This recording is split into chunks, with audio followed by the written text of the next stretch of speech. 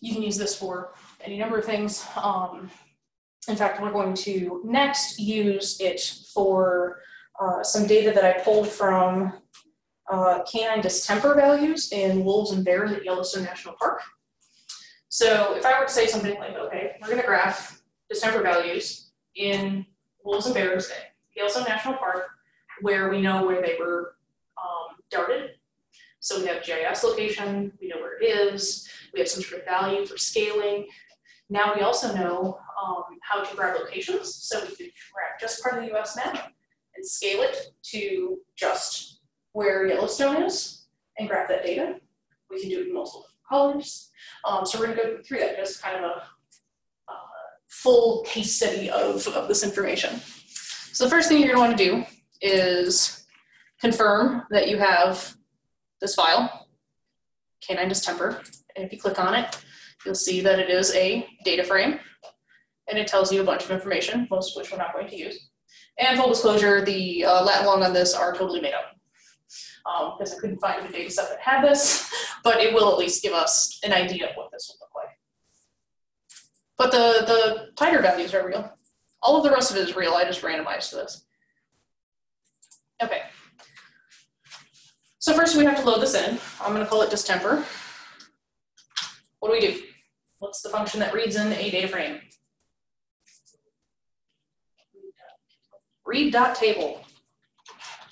And what do we have to give read.table? What's the first thing?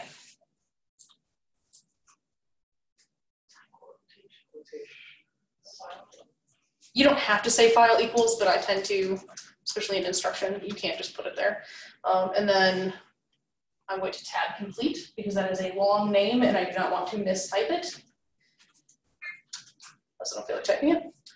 And what else should I give it? What's something you can see from the data that I showed you? Yep, header equals all caps true. And we don't have row names, so we'll just leave it at that. And we can see that it got added to our list here somewhere. There we go. And because it is observations, man, that's difficult to do, variables, we know that it is a data frame.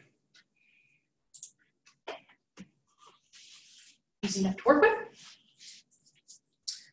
Okay, and we've already pulled our US, so we can use that, right? So let's, because Yellowstone's clearly not the map we're using right now. It's not in Indiana, sadly. And then what do we use? What are the parameters we use to limit where we're actually graphing this so that we can zoom in on the data that we care about? How? Xlim and YLib. And in this case, again, I used Google to pull logical boundaries. I do not know these off the top of my head. That'd be an extremely impressive skill. But I just went on Google Maps and right-clicked on either side of Yellowstone and pulled.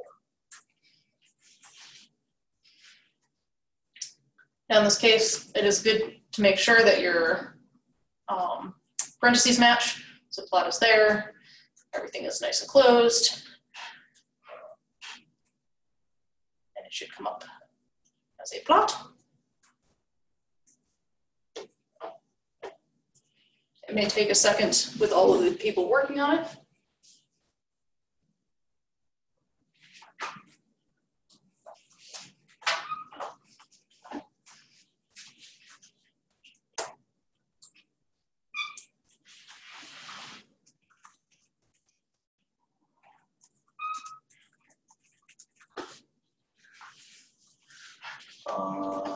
My screen might be too small. Sometimes this happens. Usually it tells you. Well, that's fun. Is anybody else getting a map? Oh, I am getting a map. It's the middle of the ocean because I put in the wrong limits. That's what happens when I'm reading two different things. Yeah. What is going on? Always check your command. There, I just had the wrong lats. That is a beautiful graph of the ocean. Why are you being finicky now? Because I still got it wrong. Man, I'm just having one heck of a day. Okay, USA. Oh, because I have in the notes, I have it swapped. Give me 1 minute. In the notes, I put Y first, and that's not good to try to on the fly change things. A good practice to get into when you are running into errors is the first thing you should do is check your command and make sure it is what you expect it to be. And then make sure that your packages are correct if you're getting an error. So there were some people running into an issue where raster wasn't loading. They turned off seek and R, but forgot to reload raster. Always check to make sure that you have the packages that are there. Check your command, and then if you need to, check something that's more basic version of your command and work up towards the more complicated. There we go. Turns out when you're not plotting the ocean, it's a little bit prettier. So you should see something similar to this. It may not come out as far. Oh, that's fun. Anybody notice a problem with this? That's Washington. So I still cannot. Did I? Yeah, we're viewing this from the other side. We're viewing this from inside the Earth. So we have the X flipped, which means we have this guy flipped. So let's do this. I've never seen it do that before. That's really quite fun. There we go. Took a couple of chances, but we've got it. Always have some sort of expectation too about what you're plotting so you can actually check that kind of thing. Okay, so if you're unaware, Yellowstone is kind of in this area. It's multiple states. So now if we want to plot points, we can use points, right? And what would our X be if we wanted to do the data out of the distemper? So you guys can see the distemper. What is our X? And how do we tell it to do longitude from that data part?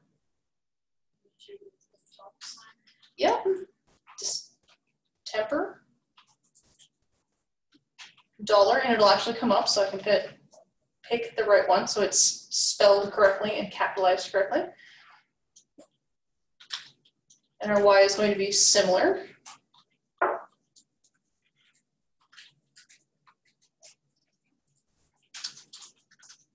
I'm going to make them blue. And I'm going to use 19 again.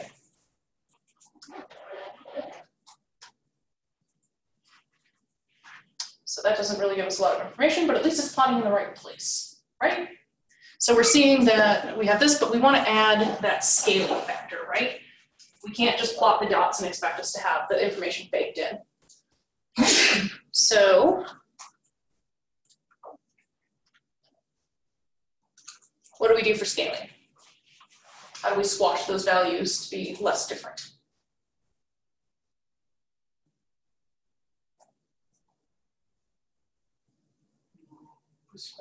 Yep. Square root of distemper, spell that out. Specifically the titer. And then we want to divide that by the maximum distemper titer to make sure that that matches our data. And then how do we add that to our points? What's the parameter there?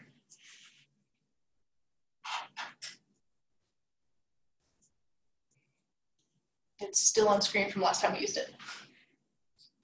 CEX. I don't know what that stands for.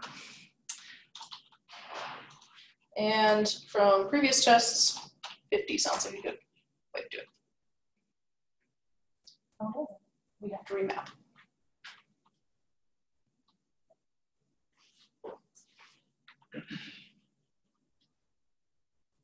And now you can see that it scales.